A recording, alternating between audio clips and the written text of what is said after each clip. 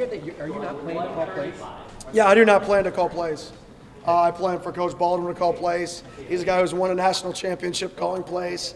I believe they had I'm pretty confident, I'm not a stat guy, the 5th best passing offense in all of Division I AA last year, turning a triple option team into a pass-heavy team, which is remarkable that he can do that in that short a period of time.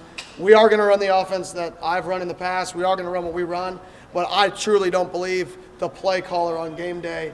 I mean, I think that's a small piece in a big puzzle of being a head coach. But we are going to run the same thing I ran last year, right? We're going to collaborate a little bit, right? We're going to add a little bit of his passing concepts. We just hired a coach. I don't know if he's publicly released, so I don't want to comment, but he's a guy who has knowledge from the NFL with some really good play action, half roll shot stuff that we're going to add to it. So just like I did at my last school, I got there, I got a good group of people around me.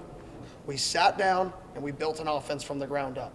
With my foundation of what I believe in it should look like, we built it from the ground up. And we're going to sit down again with the foundation that I believe in, and we're going to build it from the ground up again. Was there any part of it thinking, first-year head coach, I'm going to have enough on my plate on game day. I don't need to be calling plays. 100%. 100%. Yeah, I'm not naive that I'm new to this. Anybody who says they have all the answers actually has none of the answers, right? So I'm trying to surround myself with people that have more answers that when I have a question that they can help me with.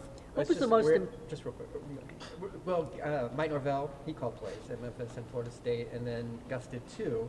So, I mean, was there any certain reason that you decided, or any lesson that you learned, so okay, I need to do this differently? I mean, I'm not going to get much into the past and all that stuff. I think, some places don't release who the play callers are on staffs offensively. I don't want to do that. I want to be behind Coach Baldwin because it's going to be a collaborative effort. And I know we're going to build this offense together. And, I've talked ball with him multiple times. He's one of the smartest people I've ever spoken with.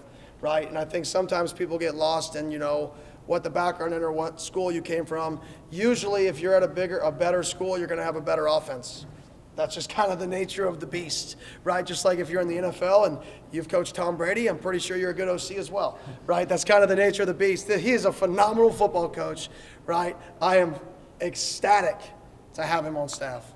What was the most important when you went to accumulate your coaching assistants? What were the most important factors you were looking for? Number one was great people, right? Number two was they cared about their players, right? And three was good football coach, smart. There are a ton of really smart football coaches.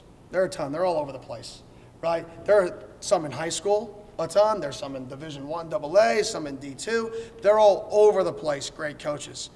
But what makes a special coach is somebody that can communicate to the player, somebody a player will play hard for, and somebody they can trust, right? To me, what I just described was just a good person, right? If you're a good person and you care about people, your players see that you care about them. So what I tried to bring in was people who care about people that are also really smart football coaches. And if you care about people, if you're good with people, as long as you put in the work, you're going to be a good recruiter because all recruiting is relationship building. What are the main things that you have to get accomplished between now and spring football? Now in spring football, one, we're going to have to add some pieces to the roster, right? Right now we have roughly 60, 58, depending on the day in the portal, right? How many kids on our roster? So we've got a lot of spots to fill. But I think the biggest thing is just the culture of the program, understanding what the work is going to look like. Like I told all of our guys when I met, you're going to have more fun than you've ever had playing football in your entire life if you do things right. But we're going to hold you accountable. And you're not going to like the pieces of when we hold you accountable. My dad went to the Naval Academy. I know that there is a fine line between right and wrong. And that's how I operate. And if you do things right, you're going to have more fun than anybody in the country. If you do things wrong, right, you're probably not going to like me the first few times until we start doing things right. And that's really the culture we're trying to build is we're trying to build good men, trying to build good people that work hard and have a lot of fun, fall in love with the process of work, like I said in my press conference. So the most important thing, yes, we need to add to the roster, but the most important thing is the culture of what the work looks like. Because winning teams practice a certain way, look a certain way, work a certain way. That's the number one thing we're trying to get to. And how do the players in general, not what you said to them or they said to you, but in general, how do you feel that they've responded to the message and maybe feel a little more upbeat headed into spring ball? Yeah, I think they're excited. You know, they all leave my meeting room. Most of them might leave the meeting room excited, but I also know that, you know, most kids, if they didn't leave exciting, weren't going to tell the head coach they weren't excited. So, I mean, for the most part, I feel like our guys are excited. I think they're energized, right? I think they're ready for the challenge, because that was part of it. I challenged them all that we're about to put in a lot of work, right? This is going to be the hardest thing you've ever done. So I think they're excited for the challenge, right? But you're going to have them their real opinion, because, I mean, they may tell me whatever I want to hear right now. Do you have an idea of what your roster looks like, what your strengths are, what your weaknesses are, just because of all the turnover going back and forth? I think it's hard. I think at spring we'll get a better clue when I get to see kids in person. I think if I commented right now, it'd be too premature. A lot of your message these first couple weeks has been activating the Valley, getting everybody together. A lot of your previous stops have been college towns where game day is the focus. How do you get Sun Devil Stadium the focus of everybody's Saturday? I think excitement. That's it, excitement. Make it fun to come to a game. Like, I grew up, like I said, I grew up tailgating, and little kids used to be around dodging cars, throwing footballs, right? And that was the thing to do on Saturday. Yeah, was it before the town got bigger and bigger and bigger? Right? The Outlaws were here. I don't know if many people know who the Outlaws are, but the Outlaws were in town before the Arizona Cardinals, right? And they played right here. And I used to come watch the Outlaws. I used to come watch the Sun Devils, right? Can we create that environment back, that this is the thing to do on a Saturday? And that's on me to make it exciting again. That's on me to connect the Valley to where they feel connected to this place, that on Saturday they want to go support our players. Working with Sean, how has that process gone? You know, a guy who's obviously been here for the last couple of years, but how's he helped kind of you in your onboarding process? Oh, unbelievable. A guy who knows, you know, the strengths, knows the weaknesses. He's done a remarkable job helping me, even with the recruiting board, with the current roster. I mean, he's just been a blessing to me. I mean, he escalated our process by months. What's that dynamic like between you two? I mean, obviously he's a guy who's at the head job for, 9-10 weeks or so, and then just, staying on staff, but what's that dynamic like? Oh, it's phenomenal. He's a great person. And I think that's the key is, I said it earlier, I want great people on our staff. That's the number one priority for this staff was great people. I want people to drop their kids off here and say, man, these people are going to help my kids in life. If they have an issue, they're going to be able to come up to my coach's office. They're going to be able to do these things, and my kid is taken care of. And I think Sean is, the definition of that. So I have just honor and a privilege that I get to work alongside of him. How do you approach a new coach addressing a team? We've seen recently a case where, hey, I'm bringing my luggage. If you don't like it, go to the portal. How did you handle that?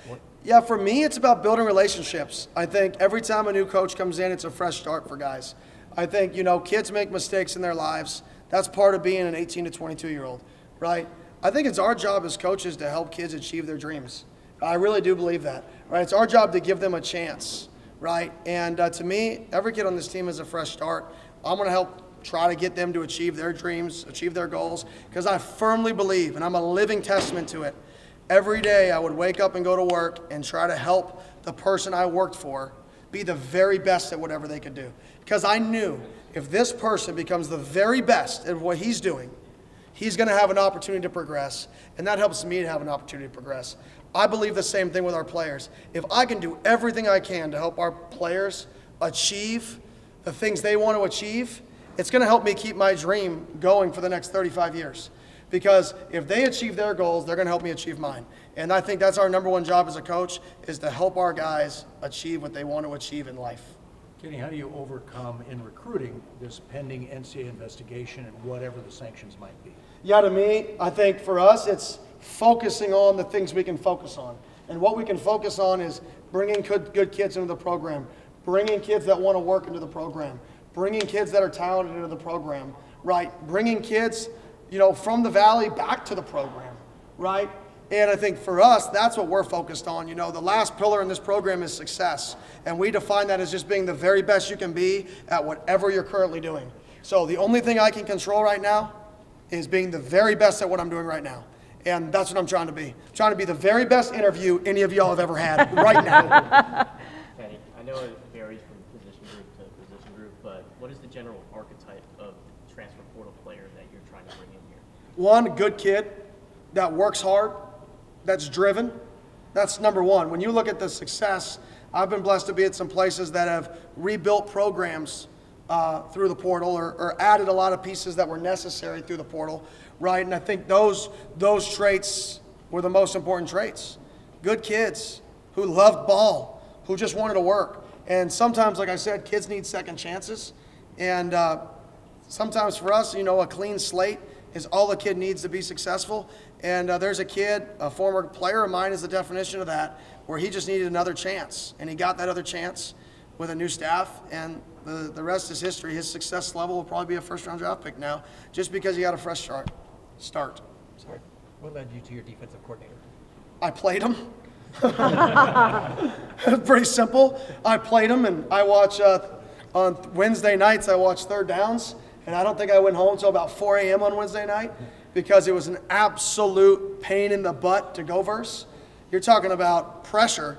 I mean, he has 7 dudes walked up on the line of scrimmage on 3rd and 6+. He brings house blitz. He brings zero blitz. He drops them out. On base downs, he rushes 6. He'll simulate pressure. He'll bring internal pressure, drop out. If you look at the TFL, if you study what I believe in defense is chaos rate. Do you create chaos to an offense? Don't let an offense create comfort, chaos. His chaos rate, when you watch the tape, it's like every 3 to 4 plays, chaos is occurring, right? And he does it sound.